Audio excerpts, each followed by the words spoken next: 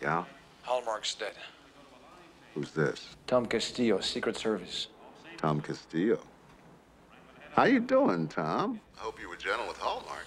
How many hostages, besides the vice president, are still alive? Oh, now that's a personal question, Tom.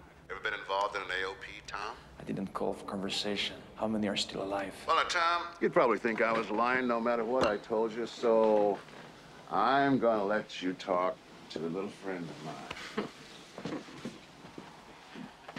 Hello? Hello?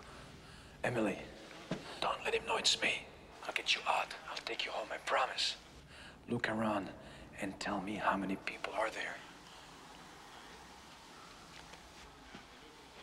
12.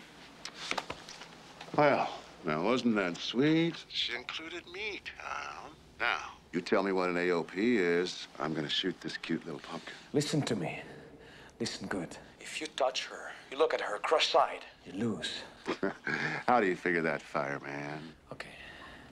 Here's the game, and here are the rules. You've got your hostages, and you've got your bombs, so you can get your money. I'm gonna try to stop you, but I don't want anyone to get hurt. You stop me, you win.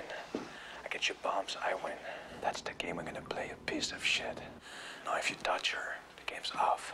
Then I'll come after you. You'll have to kill me in front of everybody in this arena. There will be panic. The Secret Service, SWAT, the fucking Navy will have to come in here. Then you don't get your money.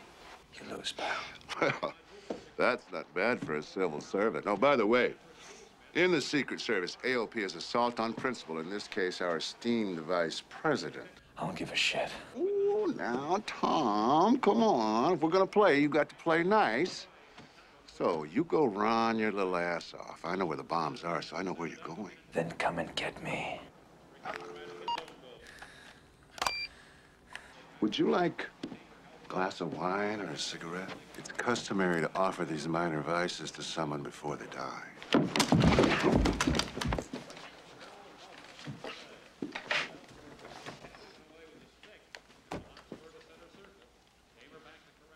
I'm not afraid of you. Oh, sure you are. I'm the scariest person you've ever seen.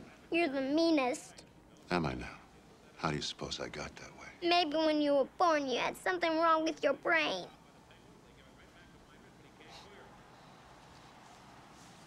Don't you know any little boys like me? If there were any at my school, they'd get expelled. Oh, I can assure you there are one or two. I'm gonna kill your daddy. What do you think about that? He promised he'd take me home. He always does what he says. So do